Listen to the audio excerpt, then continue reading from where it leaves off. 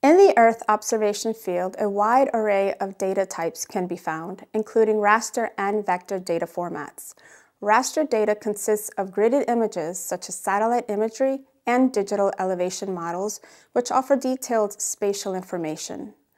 Vector data represents geographic features as points, lines, and polygons, facilitating precise mapping and analysis, often used as a ground truth for analysis. Additionally, we can often find in situ measurements, which provide ground truth data for validation or training of machine learning models.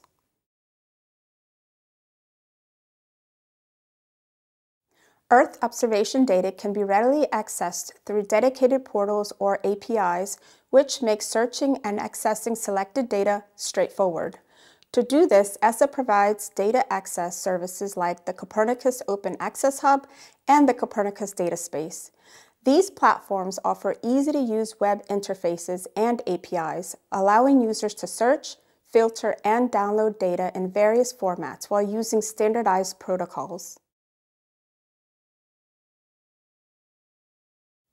Earth observation catalog protocols play a crucial role in managing vast EO data repositories. These protocols provide structured frameworks for indexing, organizing, and accessing EO data and its related information.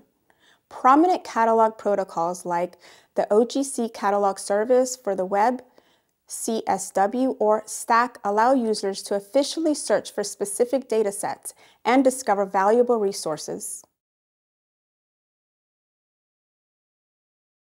The most prominent entry point to Sentinel missions data is the Copernicus Data Space. This portal offers multiple APIs ranging from catalog and product download to visualization through processing web services such as OData and Stack protocols, OpenEO, and Sentinel Hub APIs.